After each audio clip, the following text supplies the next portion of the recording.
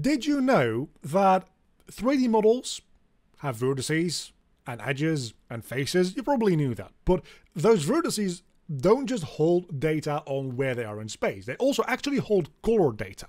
And that's what we're going to be talking about today, because that's actually very, very usable. So if we go into wireframe mode here, you will remember we made this thing, which is like a very, very dense cube with a lot of vertices. All of these single points in space have some color data as well. So let's take a look at how we can use that. Let's make a new material, and I'm going to call this Vertex colors, because that is what we call those things. And we can just use the Vertex color node. This is just a node that has a RGB output for the Vertex colors and individual outputs for the RGB and A. It doesn't just have RGB, it also has an alpha value. So each individual point in space on your mesh actually has 4 values for you to use in your shader to do really anything you want with, right? We can just put this into the base color if we wanted to, and that way we can literally, if we make this material on this cube, for instance, we can start literally just painting those colors on. And the way we can do that is going into our modes here, and we can go into mesh painting mode. And if we go over to paint, we can set our paint color, and you will now see that I'll be able to paint in those colors on this material, because it is showing the Vertex colors. If I swap around to material again, you will notice that this doesn't do all that much, because this material isn't set up to show the Vertex colors. The one we just made is. Let's make the saturation a little bit higher on this though, so we can actually like properly see things. And I should also point out that this is not giving colors on a per pixel basis. This is giving colors on a per vertex basis. So if we have a lower poly model, like these walls for instance, I don't think that these are particularly high poly count.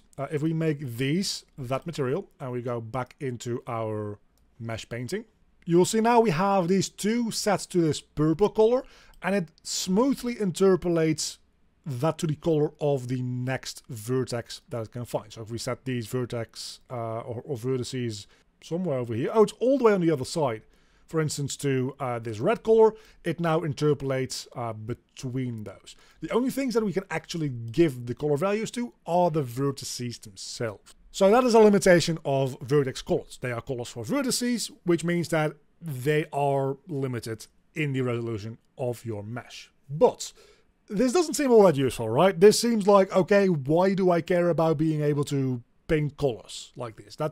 Why wouldn't I just do that in a texture? And the answer is, for this purpose, you definitely would do it in a texture. There is the upside of this having infinite resolution in like pixel space, because it's done based on the vertices. So even if I come really, really close by, you're not going to see like any banding. Well, you will, because YouTube probably. But if you do this in your own Unreal Engine, you're not going to see any bending or pixelation in the color here. This is going to be a very smooth gradient, which is potentially a upside. But again, this is not really something that you use for colors. Usually you use this for like more arbitrary data and things like looping between texture maps and stuff like that. Let's use it for that purpose instead. So what we'll do is we'll create 2 parameters here. And this will be color 1, and then this parameter will be color 2. And let's by default set color 1 to being blue and color 2 to being yellow.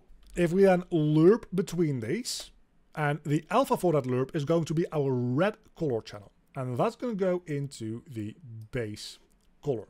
We'll now see that suddenly everything is yellow, except the things that have a little bit of red in them. But you will notice that we are trying to paint on and it doesn't do anything. And that is because this thing is already yellow. And if we go back into our material, yellow means a value of 1. So the entirety of this object already has vertex paints of 1, which is just like white across the board, applied to it. So there you want to use the erase color instead. So we just set that to black. And then what you can actually do is you can set it to only affect the red channel as we want right now, or the green channel, or the blue channel, or the alpha channel, or a combination of channels. And then holding shift and painting will apply the erase color. So now we can make this like little blue spot that we have here. And just like any painting, we can do like, we can set the strength a little bit higher, so it's a little bit more aggressive, more fall off or less fall off. So no fall off at all will make a very harsh line, which, especially since this is vertex based, you probably don't want that. We have a size for the brush as well to really paint in like large areas at once. And we've got a number of different views here. So we have RGB view, which just shows you the vertex colors, the alpha channel, the red channel, and well, all the channels individually we can see going through here. I personally just like usually painting in like just simply what the material outputs. And you can probably see how this would be useful, right? Because right now we're just to demonstrate this, like lerping between two colors. But you can very much do this with two textures. So if we do that instead of doing two colors, we make two texture sample nodes. I'm not going to set these two parameters. You probably should in a realistic scenario, but we're not going to. The first one will be grassy ground. And then this, hopefully we have like dirt. There we go. That'll be good enough for this example. So now we can see that we have a Minecraft block, more or less. And going back into mesh painting mode, we can now say, hey, we want to have this be maybe a little bit smaller. Grass over here. And then we want to have the sand over here. So we probably actually want that the other way around, now that I think about it. So we hold shift and we can use some keys on the keyboard as well, the bracket keys, to make our size a little bit larger. So let's make all of this grassy, just like that. And now make this a little bit smaller again. And we can like paint in a little bit of a sandy dirt path, with it just being one material. And now we have a grassy material that we can apply throughout the entire game. And on a per mesh basis, we can decide, hey, we want a dirt path going this way or this way, instead of having to break that all down into separate unique textures, which would be hundreds upon hundreds of textures that we would need, instead of just using the vertex data to loop between the two.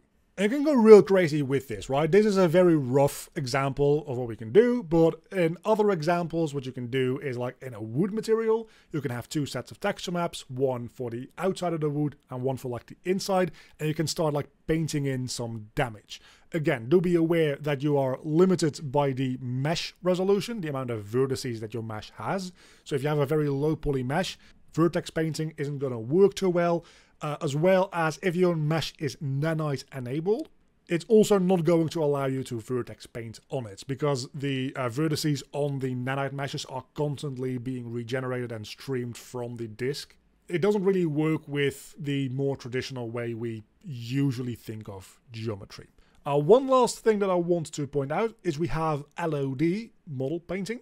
LODs, hopefully you're aware, level of details, the further away something is from your camera, the lower poly version of it you can render.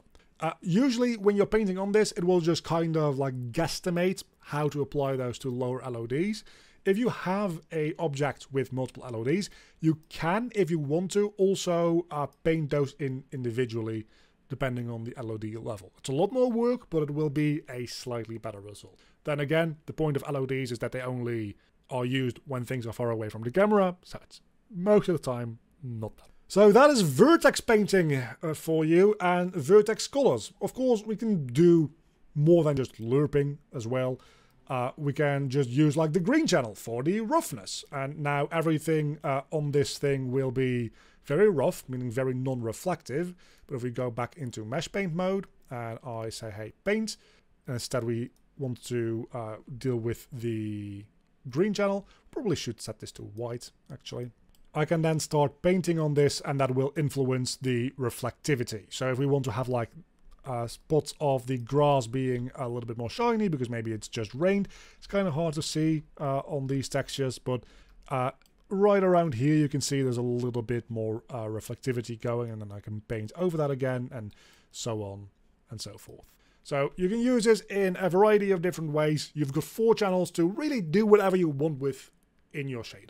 And for the full course, if you're watching this in the future, it should be all up on the YouTube channel already. But if you're watching this shortly after it was uploaded, there will be a link down below in the description to the Patreon where you can find the full course. And a very big thank you to all of my Patreons. You can see them on screen right now. If you want to help out supporting the channel, there's a link down below in the description to the Patreon page.